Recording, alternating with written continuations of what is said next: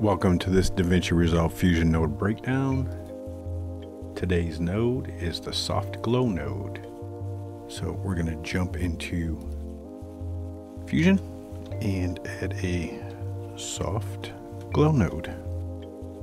And the soft glow node is pretty much like the glow node. It's got all the same settings and all the same filter inputs.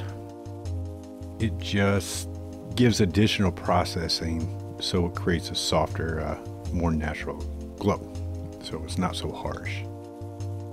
So we can look at what's going on, and you've got a threshold, so your glow threshold, and then you've got your gain for your glow and your glow size and the same clippy modes.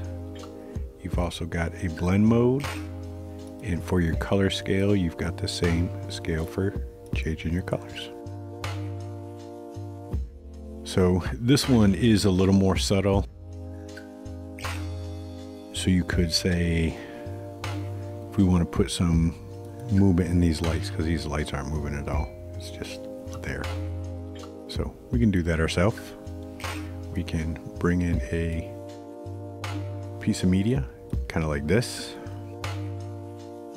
and we will add a bitmap and turn this into an alpha. So let's look at what's going on. We will use our luminance. We're going to darken those up, and we're going to soften it just a teeny tiny bit. There we go. Now if we bring in our glow node and we input this into our actual glow button, our glow mask, the white one, we push play, you can see we've got movement. So if we up this threshold or down the threshold to make it brighter, you can see we're actually moving around there. And we can bring it in so it just looks like the lights are lighting up. And we can change our glow. Bring that threshold down a little bit. And change our glow size. And we can even purple it up a little bit if we wanted to.